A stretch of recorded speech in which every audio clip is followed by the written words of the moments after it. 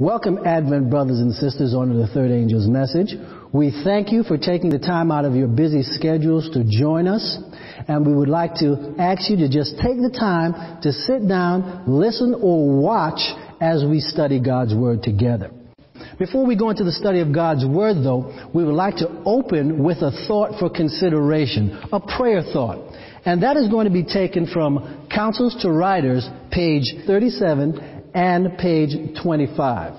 We have many lessons to learn and many to unlearn. God and heaven alone are infallible. Those who think they will never have to give up a cherished view, never have occasion to change an opinion, will be disappointed. As long as we hold to our own ideas and opinions with determined persistency, we cannot have the unity for which Christ prayed. Inspiration says here that we have many lessons to learn, but many to unlearn. What could possibly be the many lessons that we have to unlearn? And when inspiration says that those who think that they will never have to give up a cherished opinion or view and never have to change will be disappointed. Don't fall into the class, brethren, where you are disappointed because you refuse to change the views that you already have. Let us kneel for a word of prayer. Dear Father in heaven, we're truly thankful for the opportunity that Thou hast given us to study Thy Word. We thank Thee for sending Thy Son Jesus to shed His blood for us. And we pray, dear Father, that Thy Spirit now may open our hearts and our understanding to all truths, and when we are convicted of it, that we may follow in the paths of righteousness. Again, we thank Thee and invite Thy Spirit to be with us as we study. In Jesus' holy name we pray. Amen. 144,000. That is a number that does not have any meaning outside the Christian circle. If you say 144,000 to someone, one know 144,000 what? What are you talking about? But to all present truth believers, all who are on the faith of the third angel messages, dare say all who are on the Christianity, always wonder who are the 144,000? What is their role? What do they do? Where do they come from? What do they do? Why are they called servants of God? We're going to attempt to answer those questions during the course of this study so that you have a rock-solid understanding of the 144,000. But before we do that, we're going to read two statements from inspiration that are going to seem to be conflicting. Let's look at One Selected Messages, page 174, and see what the servant of the Lord says to us there. It is not His plan that His people shall present something which they have to suppose, which is not taught in the Word. It is not His will that they shall get into controversy over questions which will not help them spiritually, such as, who is to compose the 144,000? This those who are the elect of God will in a short time know without question. Now, many times this is read whenever a conversation of the 144,000 comes up in Advent circles. But be wary of exactly what this says, and don't take it any farther than it needs to go. Because she's actually saying that the question that we do not need to concern ourselves with is who is to compose 144,000. That is not the design or purpose of this ministry to try to identify who the 144,000 are. Our purpose is to know where they come from, what they do, how are they sealed. And we're going to look at that and several other questions as we go through this study. But now there's another statement in Review and Herald, March 9th, 1905, paragraph 4. And listen to what this statement says. Let us strive with all the power that God has given us to be among the 144,000. Now, on an initial basis, it would seem as though those two statements are conflicting. But it is not of any purpose for inspiration to say to us, don't concern yourself with who the 144,000 are, and then in the next breath say, or in a different writing say, that we should strive to be among the 144,000. How can you be among the 144,000 if you know nothing about the 144,000? Where they come from, what their work and purpose is. We need to have those questions answered in order for us to strive to be among the 144,000. So in order to do that effectively, let's turn our Bibles to Revelation 7, verses 1 through 4, and get a picture of the 144,000. And after these things, I saw 4 angels standing on the 4 corners of the earth, holding the 4 winds of the earth, that the wind should not blow on the earth, nor on the sea, nor on any tree. And I saw another angel ascending from the east, having the seal of the living God. And he cried with a loud voice to the 4 angels to whom it was given to hurt the earth and the sea, saying, hurt not the earth, neither the sea, nor the trees, till we have sealed the servants of our God in their foreheads. And I heard the number of them which were sealed, and there were sealed 144,000 of all the tribes of the children of Israel. Now, every time this is read, there are so many questions that come up because the reading here opens a lot of questions. But let's go to a graphic representation of Revelation 7 and see if we cannot picture more clearly what's going on here. It says, let me get my Bible, that John saw 4 angels standing on the 4 corners of the earth. And as they were standing on the 4 corners of the earth, it said that they were holding these 4 winds so that they shouldn't blow on the earth, on the sea, or on any tree. Then John sees another angel coming out of the east, and he has in his hand a seal. And that seal is to seal someone or some people. It goes on to say in verse 3 that angel says, hurt not, neither the sea nor the trees, till we have sealed the servants of our God in their foreheads. So this angel has a seal that is to seal the 144,000, as it says in verse 4. So what are we looking at here? We're looking at 4 winds that are being held, and if those winds should let loose, and if the angels that are sent to hurt should be let loose to hurt, then the 144,000 would not and could not effectively be sealed.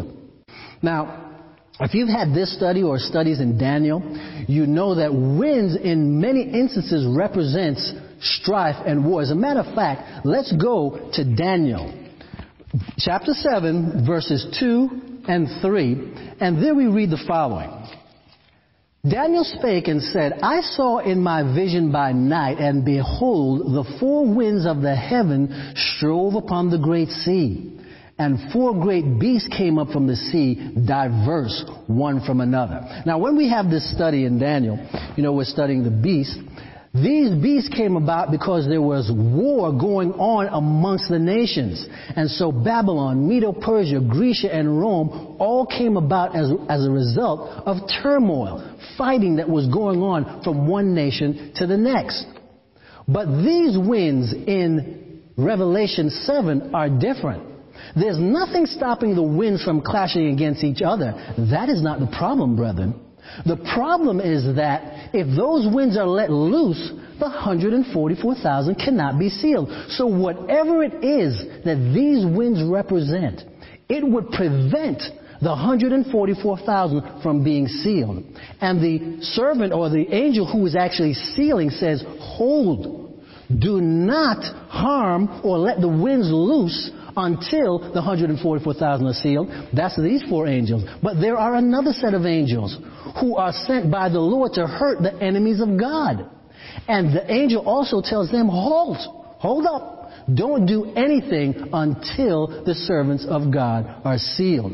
So we need to find out specifically, what do these winds represent, and why, if they are let loose, could not the 144,000 be sealed? Let's turn to Testimonies to the Church, Volume 5, page 152, and there we will see with crystal clarity exactly what those 4 winds represent. There we read the following. The time is coming when we cannot sell at any price. The decree will soon go forth, prohibiting men to buy or sell of any man save him that hath the mark of the beast. We came near having this realized in California a short time since, but this was only the threatening of the blowing of the four winds. As yet they are held by the four angels. We are not just ready. There is a work yet to be done, and then the angels will be bidden to let go, that the four winds may blow upon the earth. That will be a decisive time for God's children, a time of trouble such as never was since there was a nation. Now is our opportunity to work. So, brethren, what does the servant of the Lord say here? She says the decree will soon go forth, prohibiting men to buy and sell, save him that hath the mark of the beast. And she's saying, we came near having this. This what? These winds are the mark of the beast. We came near having this decree realized in California a short time since. But this was only the threatening of the blowing of the four winds. Do you see how that ties in beautifully? If the four winds are let loose, brethren, if the mark of the beast is let loose, the 144,000 could not possibly be sealed. That's why the angel is saying, hold, don't let the four winds go. Hold, do not hurt the angels that are sent by the Lord to hurt the enemies of God. Hold, let the 144,000 be sealed first before you do anything. But listen to what she says, though. She says, we're not yet ready. Now, that should touch us someplace within here. That we're not just ready. Now, if we weren't ready in her time, you think we're ready now? Brethren, we're far from ready, as we're going to discover further as we go on in the study. But she says that there's yet a work to be done. That is definitely true as we look around at what's going on with our blessed Advent church. And then the angels are going to be bidden to let go, and the four winds blow upon the earth. So you have earth, sea, and tree. Everything is going to be affected. And that'll be a decisive time for God's people. What did she say? A time of trouble such as never was since there was a nation. So you have here a very important conflict that you may not have seen this before. You have four angels that are holding the winds. But brethren, you have four angels that are being sent to hurt by the Lord, to hurt the enemies of God. Do you see that? So if you have four angels that are said to hold and four angels that are going to hurt, what do you have here? You have the time of trouble such as never was since there was a nation. The great and dreadful day of the Lord. What makes it great? Revelation 14, 9 to 10, when judgment comes upon God's people. What makes it dreadful? Revelation 13, 15, and 16, when the mark of the beast is let loose. Here you're looking in Revelation 7, you're looking at Daniel 12, a time of trouble such as never was since there was a nation. What's the difference between the time of trouble here and the great tribulation that happened in Matthew 24? The difference is in Matthew 24, the saints were slain. Here, the saints are going to be sealed and saved. But now, what of this angel that's coming from the east? He has in his hand a seal. And that seal is specifically for the purpose of sealing the 144,000. What does the seal represent? Now, where did the 144,000 come from, brother? Do they not come from Israel? Now, as Israelites, are they already keeping the Sabbath? You see, the Sabbath is not their issue. It's not their issue. They do not need to keep the Sabbath in order to be sealed. They are already keeping the Sabbath because they are part of Israel. They say they could not be sealed unless they were already keeping the Sabbath. So we need to look a little bit deeper to see what is it that the 144,000 need to be sealed with that would protect them from the mark of the beast, because if they're sealed, they're protected. There's nothing that can come against them. Let's find out what a seal is. Now, let me ask this question. Every time you see seal in the Scriptures, would you think that you'd have the Sabbath attached to it? You see, if every time we saw a seal in the Scriptures, then the Sabbath was someplace nearby, then we would know specifically that the Sabbath is this seal. Is the Sabbath a seal? Oh, most definitely. The fourth commandment of the Decalogue is most definitely the seal of the living God. But is it this seal here that the 144,000 need? Let's turn to Ephesians 1:13 and read about the seal. There we read, in whom ye also trusted after that ye heard the word of truth, the gospel of your salvation, in whom also after that ye believed, ye were sealed with that Holy Spirit of promise. So who does the sealing, brethren? The Holy Spirit. Is not one of the functions of the Holy Spirit to guide into all truth? Let's not stop here. Go to Ephesians 4:30. And grieve not the Holy Spirit of God, whereby ye are sealed unto the day of redemption. So who does the sealing? The Holy Spirit. What is he sealing to here? Unto the day of redemption. So the Holy Spirit is what seals, because it is not just in Paul's day or the days of the early apostles, the early Christians, that sealing was taking place. God's people have been sealed since Adam and Eve. The sealing has been going on. And certainly we could not say just blanket that the Sabbath is a seal. It is truth that seals God's people. So it is a message that is coming to seal God's people. This is why the angel is ascending. So from the time that the 144,000 or the information about the 144,000 is now given to God's people, then that angel will be making his ascent. And whatever message he is bringing is getting closer and closer, brighter and brighter as he gets closer to doing his duty. So that means that whatever he has in his hand, it must be able to seal them with truth. So the seal will always be truth in any particular period of time. God's people are sealed with Bible truth by the Holy Spirit. Where do the 144,000 come from? It was said that they come from Israel, but who is Israel? Let's turn to volume 9 of the Testimonies, page 164, and look at this statement, and you will clearly see who Israel is today. Listen to this statement. In order to be purified and to remain pure, Seventh-day Adventists must have the Holy Spirit in their hearts and in their homes. The Lord has given me light that when the Israel of today humble themselves before Him and cleanse the soul temple from all defilement, He will hear their prayers in behalf of the sick and will bless in the use of His remedies for disease. So brethren, who is modern Israel? Who is the Israel of today? The Seventh-day Adventist Church. Does that surprise you that we are the Israel of today? There are 3 distinct characteristics that Israel of today must have. It is no 2 ways about it. There's no getting around it. 3 distinct characteristics.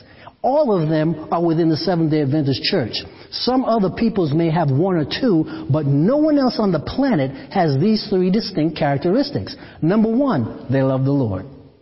Loving the Lord is number 1, numero uno. If you don't love Jesus, you could never be a part of anything that He's doing. So that clearly disqualifies Israel after the flesh, those who identify themselves as born Israelites. Number 2, they keep the Sabbath. Number 3, and very important, they have the sanctuary truth. They understand what's happening in the heavenly sanctuary. So the only people on earth that this qualifies for is the Seventh-day Adventist Church. Brethren, did you realize that the Lord was speaking through John about you and I when He mentioned this prophecy? Let's link this now with Revelation 14, 1 and 4 to get a further idea, further characteristics of the 144,000. And I looked, and lo, a lamb stood on Mount Zion, and with him 144,000 having his Father's name written in their foreheads. Verse 4, these are they which were not defiled with women, for they are virgins. These are they which follow the Lamb whithersoever He goeth.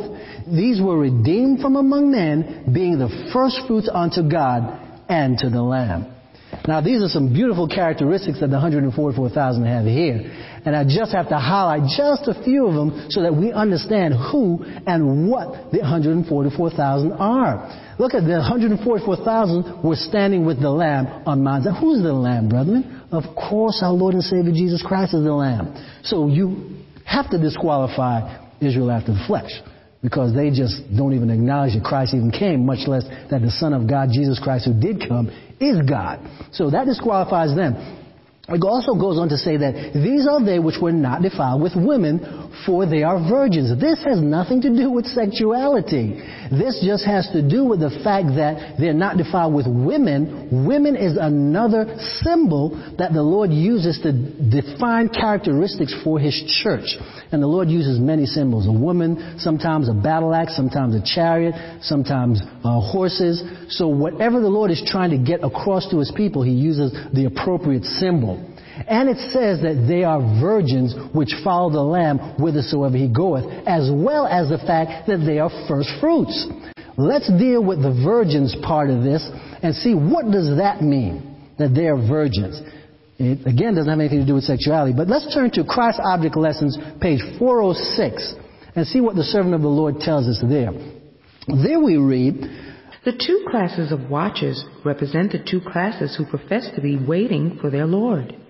They are called virgins because they profess a pure faith."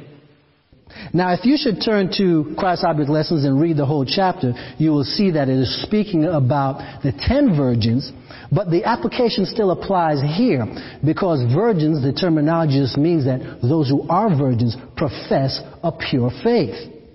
But it also calls the 144,000 first fruits.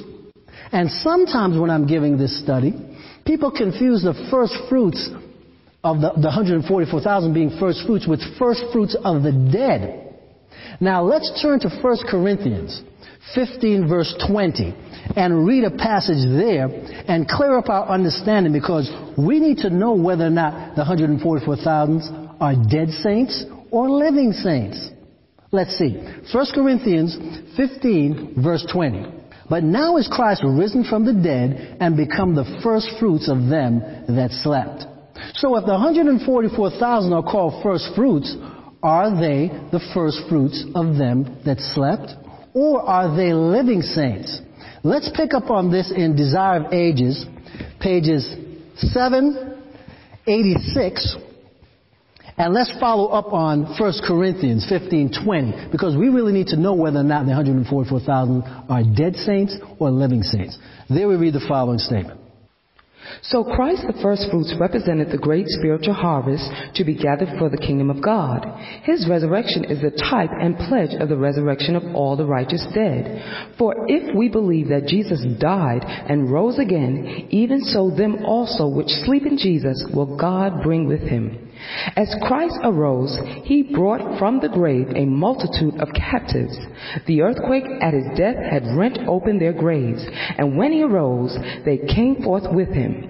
They were those who had been co-laborers with God, and who at the cost of their lives had borne testimony to the truth.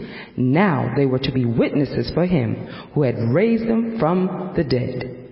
So Christ's resurrection is a type and pledge of the resurrection of all the righteous dead. But now, are the 144,000 dead saints? Since the terminology first fruits is used, are they living saints? Are they a combination of dead saints and living saints? Do they live during our time, or have they lived from time past? And now the Lord is going to do some miraculous work to gather the 144,000 and bring them and make them servants of God. Let's turn to early writings, pages 14 and 15. "While I was praying at the family altar, the Holy Ghost fell upon me, and I seemed to be rising higher and higher, far above the dark world. I turned to look for the Advent people in the world, but could not find them, when a voice said to me, 'Look again, and look a little higher.' At this I raised my eyes and saw a straight and narrow path cast up high above the world. On this path the Advent people were traveling to the city, which was at the farther end of the path. They had a bright light set up behind them at the beginning of the path, which an angel told me was the midnight cry. This light shone all along the path and gave light for their feet, so that they might not stumble. If they kept their eyes fixed on Jesus, who was just before them, leading them to the city, they were safe. But soon some grew weary and said the city was a great way off, and they expected to have entered it before. Then Jesus would encourage them by raising his glorious right arm, and from his arm came a light which waved over the Advent band, and they shouted, "Hallelujah!" Others rashly denied the light behind them and said that it was not God that had led them out so far. The light behind them went out, leaving their feet in perfect darkness, and they stumbled and lost sight of the mark and of Jesus, and fell off the path down into the dark and wicked world below. Soon we heard the voice of God like many waters, which gave us the day and hour of Jesus' coming. The living saints, 144,000 in number, knew and understood the voice, while the wicked thought it was thunder and an earthquake. The 144,000 were all sealed and perfectly united. Who? The Advent people. Not anybody else.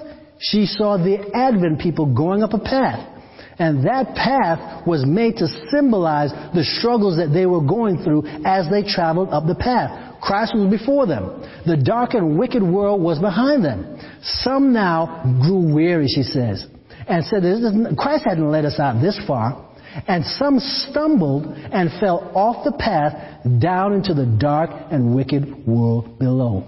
And then she mentioned that they heard the day and hour of Jesus coming, and that the living saints, 144,000 in number, knew and understood the voice, while the wicked thought it was thunder and an earthquake. So you see, brethren, the 144,000 are not dead saints. They are living saints. They are alive. They go through some trouble, which we will identify. We've already identified the mark of the beast, but that's not the trouble that the 144,000 don't have to worry about the mark of the beast. That's why they're sealed. But there are many things that they do have to experience. And what the Lord is telling us here is that the 144,000 are living saints.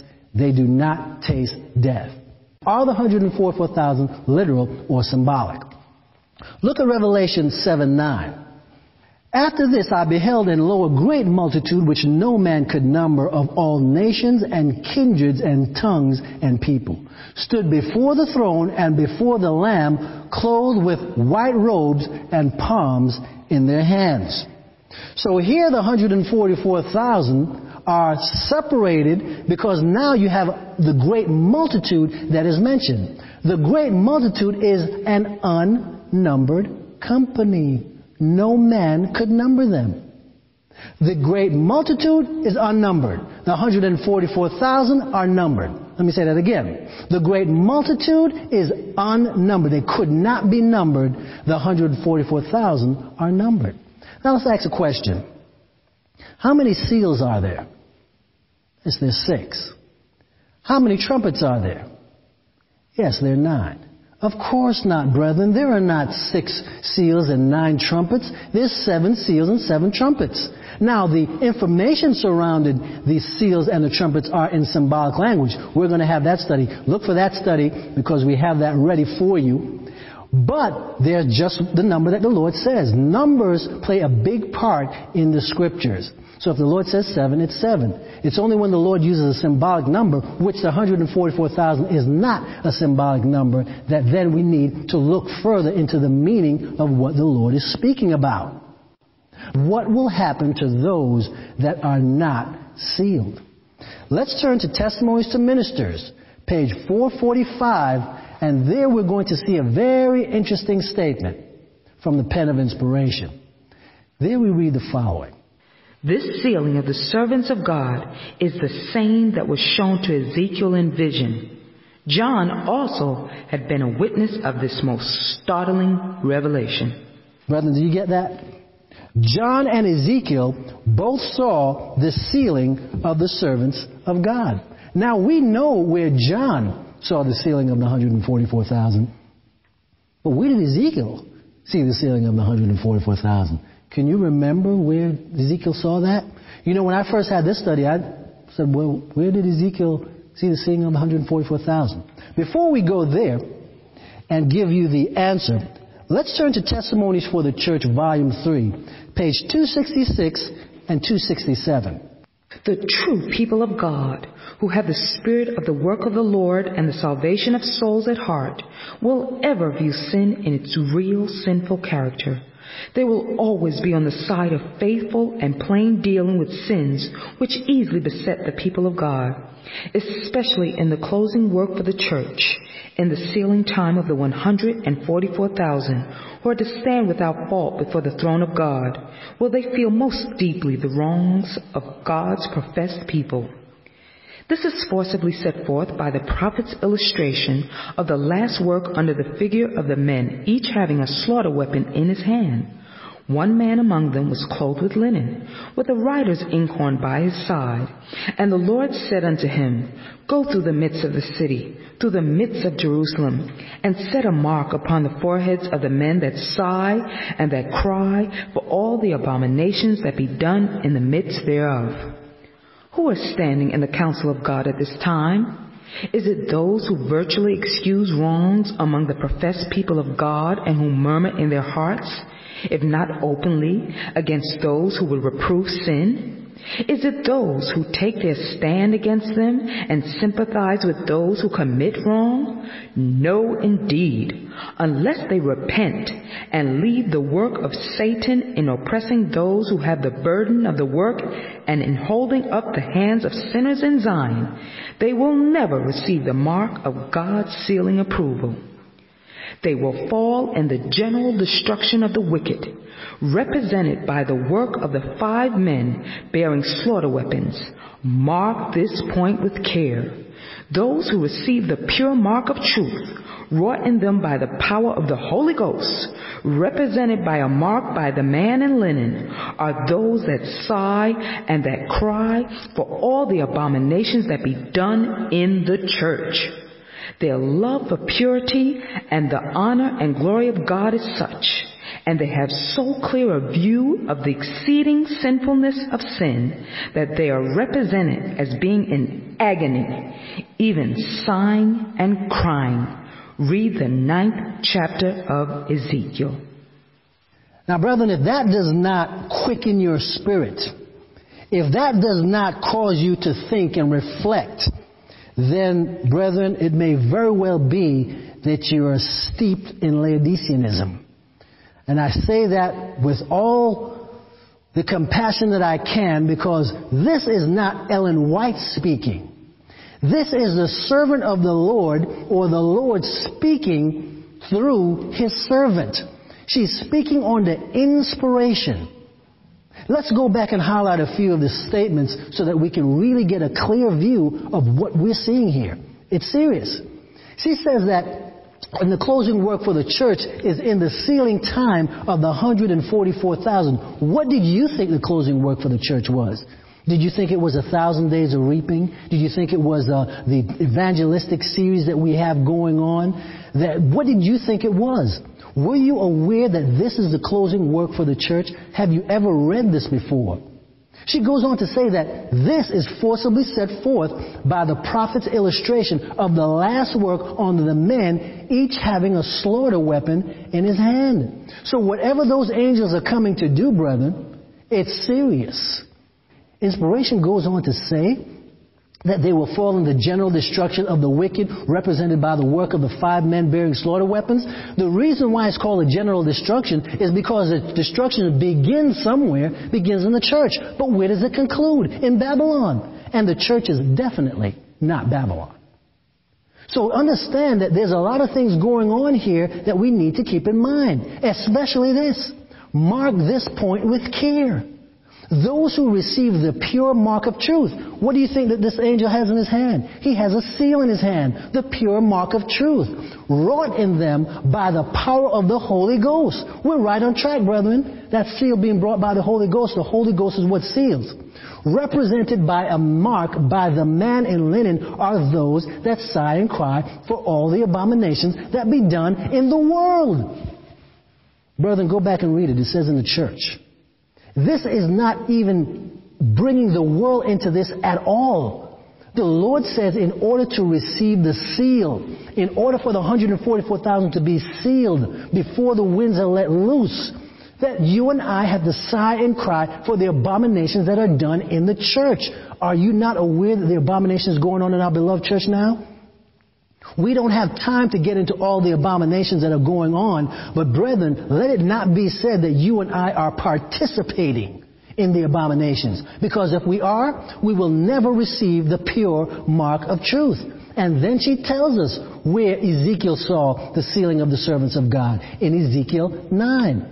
So let's turn our Bibles, brethren, to Ezekiel chapter 9. He cried also in mine ears with a loud voice, saying, Cause them that have charge over the city to draw near, even every man with his destroying weapon in his hand. And 6 men came from the way of the higher gate, which lieth toward the north, and every man a slaughter weapon in his hand. And one man among them was clothed with linen, with a writer's inkhorn by his side. And they went in and stood beside the brazen altar. And the glory of the God of Israel was gone up from the cherub, whereupon he was to the threshold of the house. And he called to the man clothed with linen, which had the writer's inkhorn by his side. And the Lord said unto him, Go through the midst of the city, through the midst of Jerusalem, and set a mark upon the foreheads of the men that sigh and that cry for all the abominations that be done in the midst thereof. And to others he said in mine hearing, Go ye after him through the city, and smite. Let not your eye spare, neither have ye pity. Slay utterly old and young, both maids and little children and women, but come not near any man upon whom is the mark, and begin in my sanctuary. Then they began at the ancient men which were before the house. And he said unto them, Defile the house, and fill the courts with the slain. Go ye forth. And they went forth and slew in the city. And it came to pass, while they were slaying them, and I was left, that I fell upon my face and cried and said, Ah, Lord God, wilt thou destroy all the residue of Israel in thy pouring out of thy fury upon Jerusalem? Then said he unto me, The iniquity of the house of Israel and Judah is exceeding great, and the land is full of blood, and the city full of perverseness. For they say, The Lord hath forsaken the earth, and the Lord seeth not. And as for me also, mine eye shall not spare, neither will I have pity, but I will recompense their way upon their head. And behold, the man clothed with linen, which had the inkhorn by his side, reported the matter, saying, I have done as thou hast commanded me. We must highlight a few verses here so that you can get what the Lord is trying to get into your heart and into your mind right now. Look again at verse 2, because it says there that 6 men came from the way of the higher gate which lieth towards the north, and every man a slaughter weapon in his hand. So the Lord sent these men. Now, don't confuse 6 with 7. Don't say that this is the plagues, which unfortunately, some of our leaders will tell you that. But don't you go for that, brethren. The Lord can count. If you can count, the Lord can count. 6 is different from 7. But look again in verse 2. It says, And one man among them was clothed with linen, with a writer's inkhorn by his side, or a seal. What's he going to do? He's going to mark. He's going to seal. The very same thing we see in Revelation 7. Look at verse 3. And the glory of the God of who? Israel was gone up from the cherub whereupon he was to the threshold of the house. So this angel came to Israel. Not Israel after the flesh, which we see over in Palestine, but Israel after the spirit. He was at the threshold of the house, brethren, and the warning is going out to you right now. Look at verse 4. It says, Go through the midst of the city, through the midst of Jerusalem. Where is Babylon mentioned anywhere in Ezekiel? The chapter that it came out of is the Laodicean church. We are the Laodicean church. It says, And set a mark upon the men that sigh and cry for all the abominations that be done in the midst thereof. Get this, brethren. Don't let this pass you by. This is your opportunity now to do exactly what the Lord says. It says to slay utterly old and young, both maids and little children and women. That's everybody. Everybody who is not sealed. Brethren, this is serious. You've got to warn our brethren. We have got to warn our brethren that this is about to take place. It goes on to say, But come not near any man upon whom is the mark. That's 144,000, brethren. And begin at my sanctuary. Would you take that to mean the world? Would you take that to mean Babylon? My sanctuary? Of course not, brethren. Then they began as the ancient men. Those who should be warning us about this, that's where the Lord says to begin. Look at verse 8. And it came to pass, while they were slaying them, and I was left, that I fell upon my face and cried and said, Our Lord God, wilt thou destroy all the residue of Israel in thy pouring out of thy fury upon Jerusalem? Would anyone dare to say that Israel and Jerusalem is Babylon? Oh no, brethren, Babylon is not mentioned here. So just erase, eliminate, discard that thought at this very moment. This is not speaking of Babylon. Why would the Lord have to do such a thing within His beloved church? Of course, the church is the apple of His eye, and He regards it with high esteem. But something must be going on amongst us, brethren, that the Lord has to say, this has to stop. I have to purify my people in order for the work to be finished. What's going on, brethren? Turn to Christ Object Lessons, page 316. There we're going to read something that is going to startle you because you may not have read it before. But prepare yourself for this, because from here on in the study, the Lord is showing you and I our spiritual condition and how far off the mark we are and where we need to come up to in order for the Lord to identify us as servants of God. Listen to what the Lord says through His servant in Christ Object Lessons, page 316. Many who call themselves Christians are mere human moralists. They have refused the gift which alone could enable them to honor Christ by representing Him to the world. The work of the Holy Spirit is to them a strange work. They are not doers of the word. The heavenly principles that distinguish those who are one with Christ from those who are one with the world have become almost indistinguishable. The professed followers of Christ are no longer a separate and peculiar people. The line of demarcation is indistinct. The people are subordinating themselves to the world, to its practices, its customs, its selfishness. The church has gone over to the world in transgression of the law, when the world should have come over to the church in obedience to the law. Daily, the church is being converted to the world. Brethren, that is almost a horrible statement for the Lord to make about you and I. That daily we are being converted to the world? Do you understand the implications of that? What the servant of the Lord is saying here? Do you think that it's just an isolated statement that we are not doers of the word? That we're mere professors, mere talkers? The Lord doesn't want anybody who's a talker. He wants people who are distinguishable from the practices of the world. And the Lord is saying, as far as He's looking at us now, that that's not taking place at all. The professed followers of God are no longer separate and peculiar people. We're to be peculiar, not weird, but we're supposed to be peculiar so that we can be set apart, set aside. When people see us and they come in contact with us, they understand and know that these are the servants of God. That is what it means by peculiar.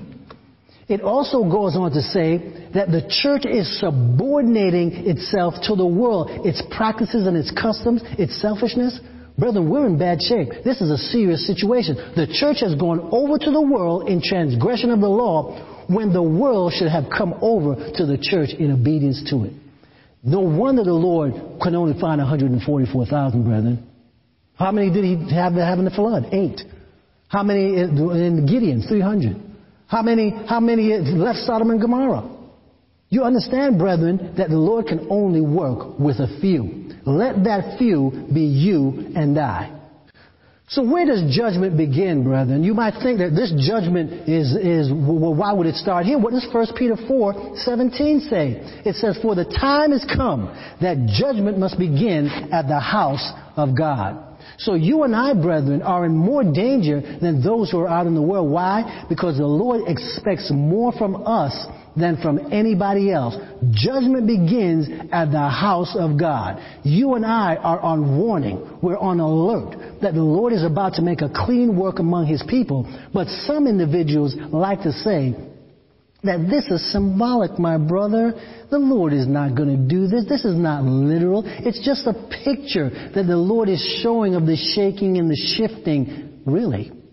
Let's turn to manuscript release number 1, page 260, and see exactly whether the servant of the Lord tells us this is literal or symbolic. Let's read the following. Study the 9th chapter of Ezekiel. These words will be literally fulfilled. Yet the time is passing, and the people are asleep. They refuse to humble their souls and to be converted. Not a great while longer will the Lord bear with the people who have such great and important truths revealed to them, but who refuse to bring these truths into their individual experience. The time is short. God is calling. Will you hear? Will you receive His message? Will you be converted before it is too late? Soon, very soon, every case will be decided for eternity. She says in no uncertain terms, these words will be literally fulfilled. Let no one tell you that this is not to happen, that Ezekiel 9 is not to happen to God's people. Let's pick up on the literalness of this by going to volume 5 of the Testimonies, page 210 and 211. The class who do not feel grieved over their own spiritual declension, nor mourn over the sins of others, will be left without the seal of God. The Lord commissions His messengers, the men with slaughtering weapons in their hands. Go ye after him through the city, and smite. Let not your eye spare, neither have ye pity.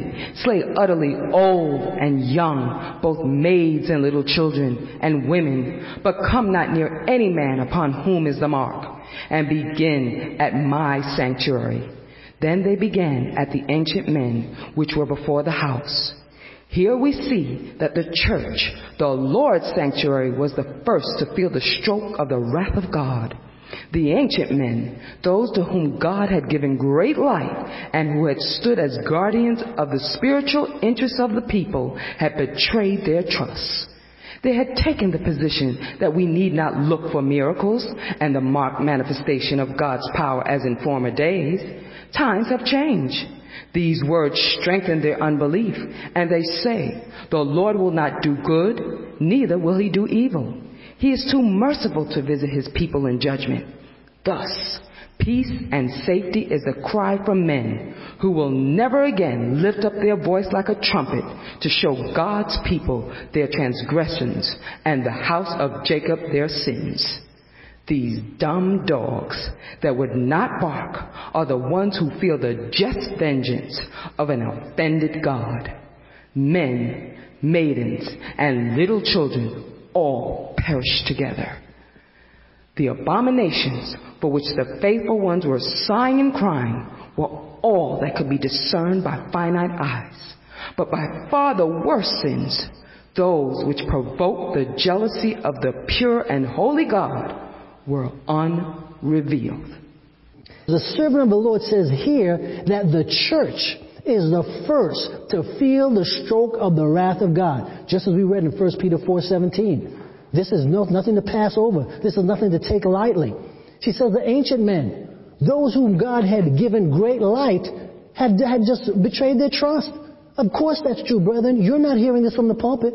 And why do they say this? Because they say that they take the position that we need not look for miracles and the marked manifestation of God's powers in former days. They say times have changed. Brethren, you'd be amazed. I've heard that with my own ears when I've read this. She calls them dumb dogs. If you have a dog and someone's breaking into your home and that dog doesn't warn you, what use is that dog unless it's an apartment dog or a show dog or something like that, and you don't have the dog for warning you? But that's not what our ministers are there for. The ministers are there to warn you and I that destruction is about to come on the house of God, and these are the preparations that need to be made. The Lord is talking to you and to me. But He's reaching us in the only way He can possibly reach us, through men and women who are prepared to take this message to them. But listen to this. It says that men, maidens, everybody perishes. Nobody is safe, brethren. The Lord, just like He had to clean up Israel when Achan sinned, or destroyed everyone in Achan's household rather, you think that the Lord is not going to do the same thing today when there's so much at stake? When the rest of the world is depending on the Seventh-day Adventist church to do their work? They don't even know that, but you don't know it either. These 144,000 are sealed for sighing and crying for all the abominations that are done in the church.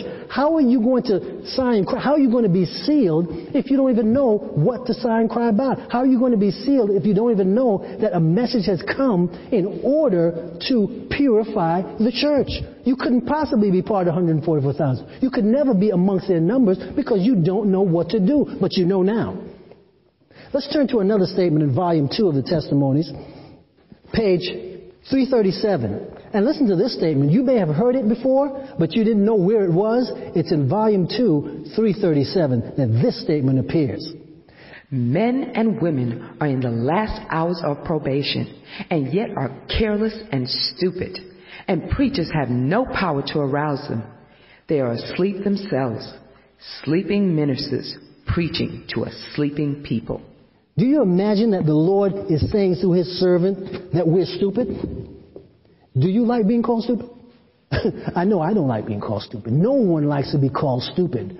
But the Lord through His servant is saying that we're stupid because He's trying to get something across to us, but yet we would ignore it as though it doesn't even exist and pass it by and not even read the Word of God, not even pick up the testimonies, not even read any portion of it in order to understand what the Lord would have us to do right now. And we think that everything is fine. We're on our way to glory. Everything is good. We're bringing them in by the droves. They're coming in all over the world. Brother, we're kidding ourselves. Kidding ourselves. When she says that preachers have no power to arouse them because they're sleeping preachers preaching to sleeping people. And all the signs are revealing that the time is near. Everything around the world, everything in the planet, everything is happening. And Adventists, we would go to church, brethren, sit down, listen to something that, the basic gospel, and not be warned of the impending danger and doom that is about to come upon our people, upon our church. And no one is saying anything. And you would expect that the Lord is not going to raise up men and women to sound the alarm? If you thought that, you thought wrong. The Lord has a people, and they are raising their voice, and you're hearing it right now. And you need to take some decided action. Don't look at anybody sitting next to you. The Lord is speaking to you. You're hearing it. It doesn't matter who's next to you or who's listening or who's watching. It doesn't matter. Either you can hear the voice of the Lord or you cannot hear it. Are the 144,000 ever going to taste death? Because we called them living saints earlier in the study. But where can we find some backup, some actual solid reference for that? Let's go to Prophets and Kings, page 227. Elijah was a type of the saints who will be living on the earth at the time of the second advent of Christ, and who will be changed in a moment, in the twinkling of an eye, at the last trump, without tasting of death. That is why, in early writings 14 and 15, the servant of the Lord called them living saints. And Elijah was their type. Did Elijah die? No. He was translated without seeing death. The 144,000, being the antitypical Elijahs, are also to be translated without seeing death. There's something else that's interesting about the 144,000 that Inspiration mentions in early writings, pages 16 and 17. And let's read that, because we still have a company to consider here.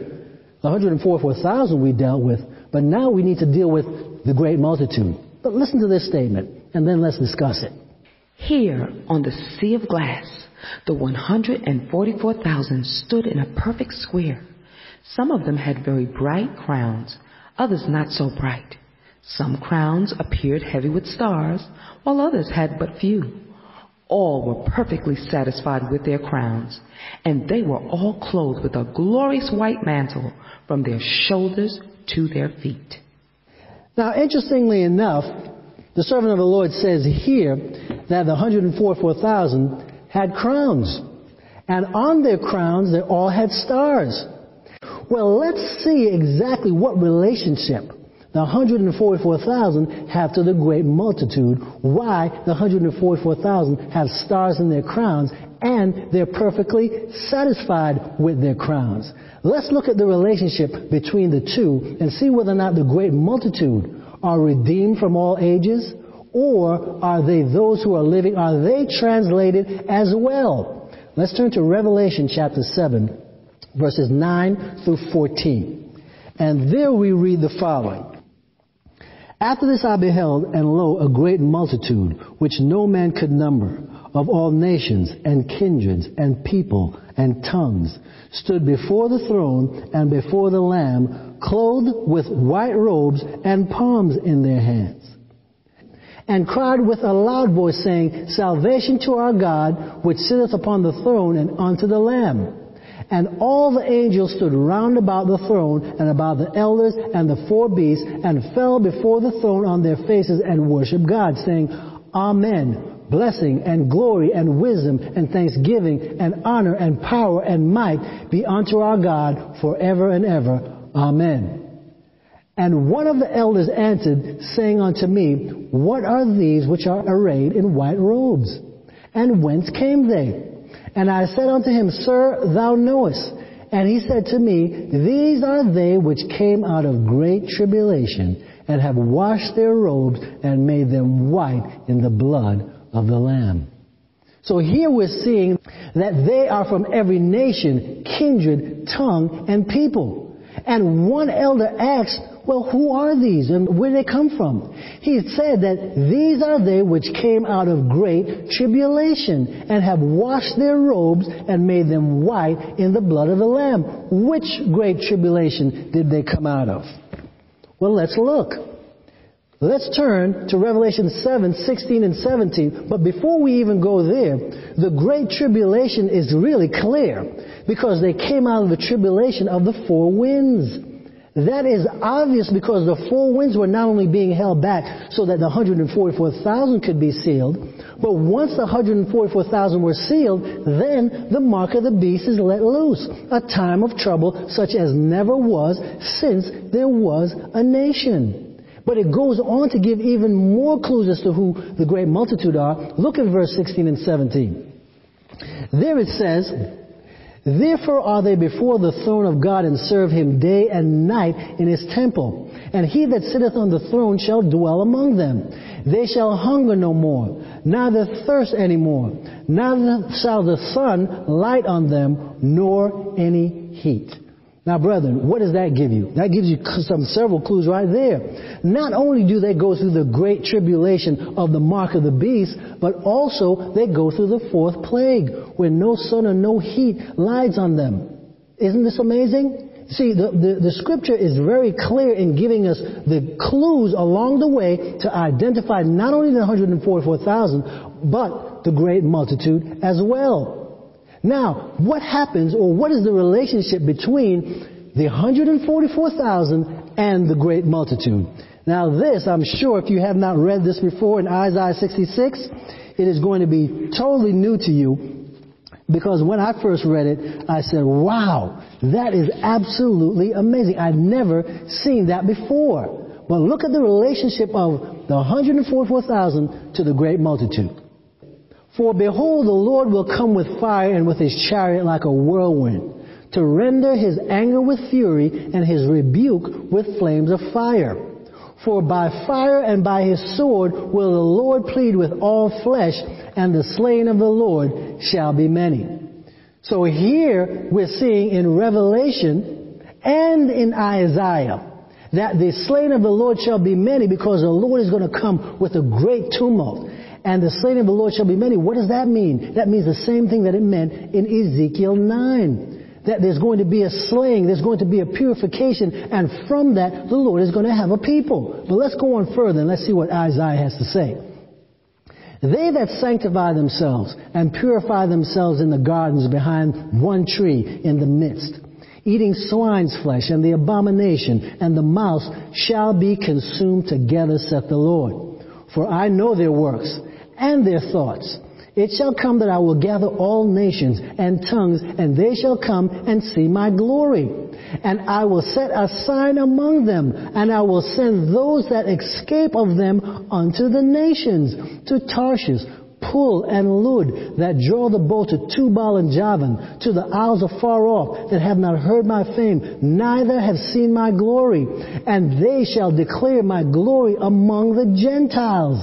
And they shall bring all your brethren for an offering unto the Lord out of all nations, upon horses, and in chariots, and in litters, and upon mules, and upon swift beasts, to my holy mountain Jerusalem, saith the Lord, as the children of Israel bring an offering in a clean vessel into the house of the Lord. I can only say praise God to this. Look at what's going on here, brethren. This is totally unlike anything that you have understood.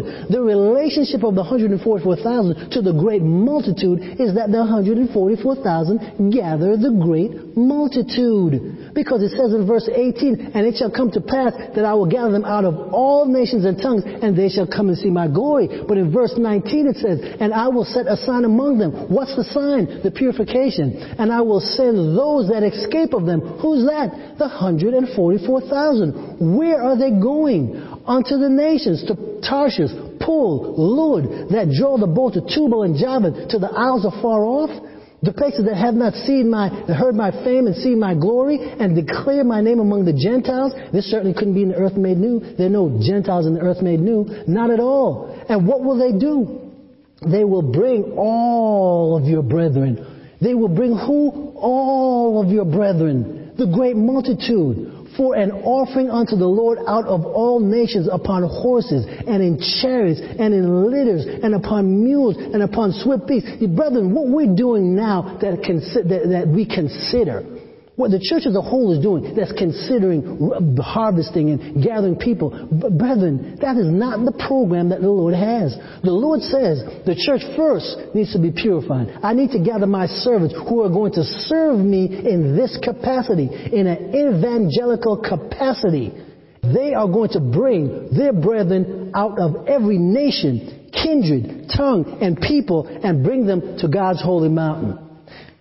Now, it's interesting to note, brethren, that many times when this study is given, people think that, well, where did you guys come up with this? Where did you get this from? Where did you, brethren, what is this? Where did it come from? Well, just to let you know that this was taught by our church. In the Sign of the Times, and we have this article, which you can pick it up on the internet. When you go to the internet, you can download this. But you can download two articles. One was written June 20th, 1950 by Taylor G. Bunch. It's called First Fruits of Redemption's Harvest. And the second one was written even earlier than that. May 3rd, 1927. The 144,000, their triumphs and reward. And it goes over exactly what the 144,000 relationship is to the great multitude, that the 144,000 come from the Advent church, what they do, what they need to be, the type of spiritual deportment and spirituality they need to have. It was taught by our church. The 144,000 are said to be without fault or without blemish, which is the language used in describing all first fruits.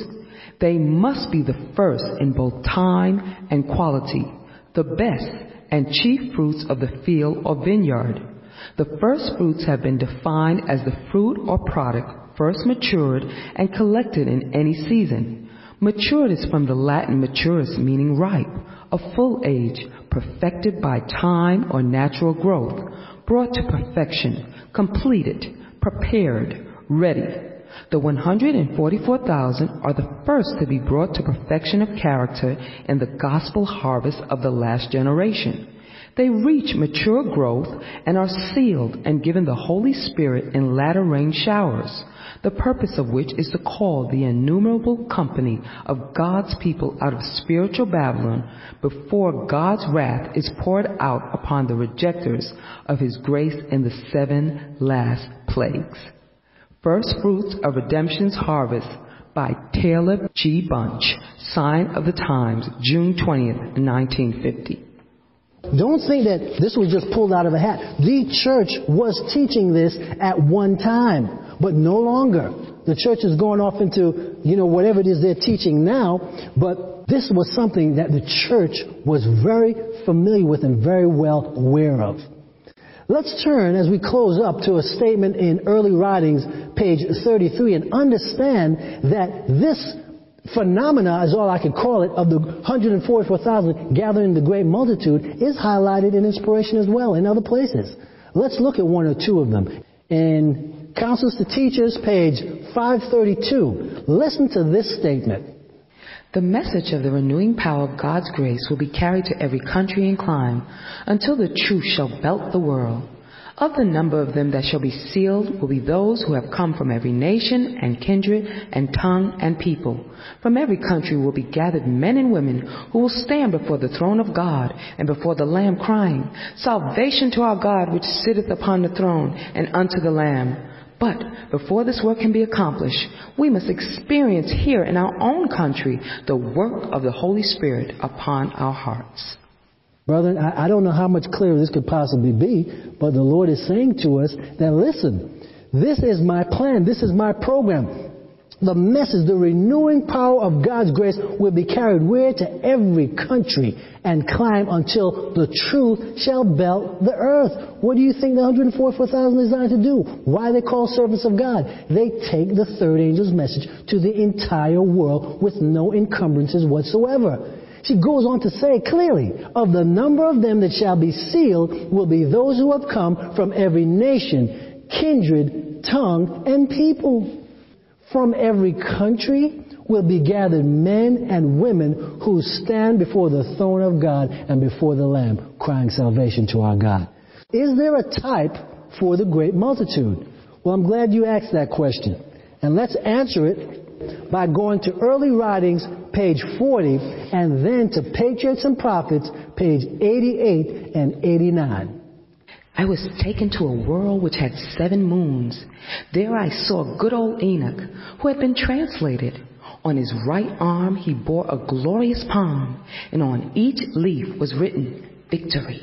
Now, do you see that, brethren?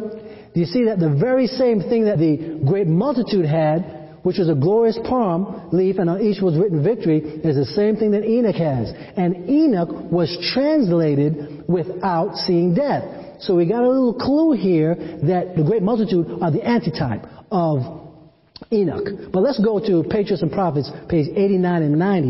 And there we will read the following. By faith, Enoch was translated that he should not see death. For before his translation, he had this testimony, that he pleased God. In the midst of a world by its iniquity doomed to destruction, Enoch lived a life of such close communion with God that he was not permitted to fall under the power of death. The godly character of this prophet represents the state of holiness which must be attained by those who shall be redeemed from the earth at the time of Christ's second advent. Then, as in the world before the flood, iniquity will prevail. Following the promptings of their corrupt hearts and the teachings of a deceptive philosophy, men will rebel against the authority of heaven. But like Enoch, God's people will seek for purity of heart and conformity to his will until they shall reflect the likeness of Christ. Like Enoch, they will warn the world of the Lord's second coming and of the judgments to be visited upon transgression. And by their holy conversation and example, they will condemn the sins of the ungodly. As Enoch was translated to heaven before the destruction of the world by water, so the living righteous will be translated from the earth before its destruction by fire. So do you get that, brethren? Enoch lived a life of such purity that God did not allow him to fall under the condemnation of death. But it goes on to say that Enoch is translated to heaven and that the living righteous will be translated from the earth before its destruction by fire, just like Enoch was translated. It goes on to say, though, that those who are living at this time again are represented. These are some people will be represented by Enoch. What does that mean? Why are there 2 types of those who are to be translated? Because we just read that Elijah was a type of the 144,000, and now we're reading that Enoch is a type of the great multitude. Why 2 types? Very simple. Enoch was not an Israelite. Elijah was. Actually is. Both of them, actually. Because Enoch's still alive, and so is Elijah. But do you get that? Enoch was not an Israelite. He was translated before Israel even existed. Elijah was an Israelite. So you have the 144,000 represented by Elijah, or they're represented by Elijah, and the great multitude represented by Enoch. That's beautiful. Do you think that heaven identifies those who are to be translated and those who are to be resurrected? Do you think that heaven makes a distinction between the two? Let's close up our study by going to Great Controversy, page 665. And there we read the following statement. Nearest the throne are those who were once zealous in the cause of Satan, but who, plucked as brands from the burning, have followed their Savior with deep, intense devotion. Next are those who perfected Christian characters in the midst of falsehood and infidelity, those who honored the law of God when the Christian world declared it void, and the millions of all ages who were martyred for their faith. And beyond is the great multitude, which no man could number, of all nations and kindreds and people and tongues, before the throne and before the Lamb, clothed with white robes and palms in their hands. Now here you have four classes of the redeemed outlined. Now let's see what those four classes are. You have those who are nearest the throne, those who were once zealous in the cause of Satan, but who plucked as brands from the burning have followed their Savior with deep, intense devotion. Who would that be, brother? None other than 144,000. If they're standing nearest the throne, couldn't be anyone else but 144,000. Then, number two, you have those who perfected Christian characters in the midst of falsehood and infidelity. So now you have a second class. Then you have the millions of all ages who were martyred.